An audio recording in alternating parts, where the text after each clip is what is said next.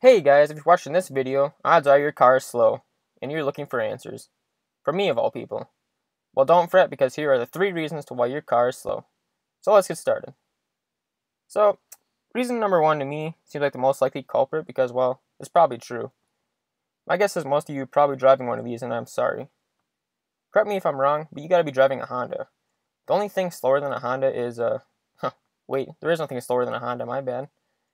I don't understand why anyone would take the time to build one of these up. There are literally no redeeming qualities about them. They look like a poor man's car. They sound like garbage, and yes, they're slow. Lately they've been making them look a little better, but not good enough to go out and buy one.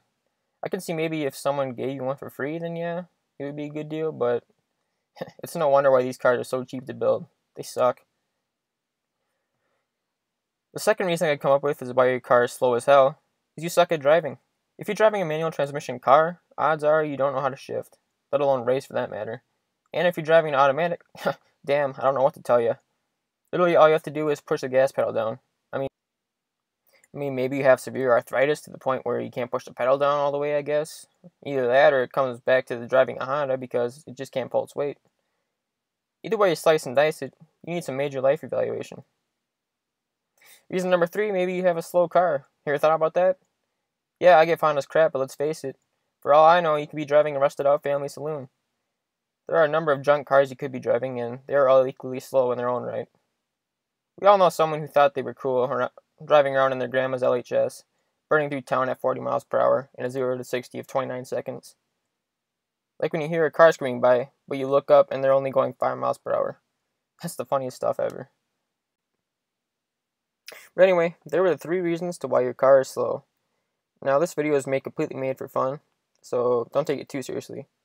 We are all car enthusiasts here, and even though I give Honda's crap, I still respect other people's choice of cars. It's all in jest. Thank you for watching this video. If you enjoyed it, please like and subscribe. Also, click on my website down in the description if you want to learn how you can get your dream car. Thank you for watching, and see you in the next one.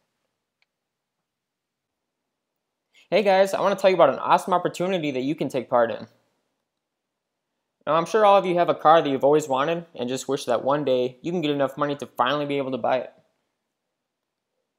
Well, look no further because I'm here to tell you how it is absolutely possible to get that car easier and faster than ever before. By clicking on my website in the description, I will tell you everything you need to know about this opportunity and how to get started. And by providing your email, I will send you free training on how to get started on your path to success.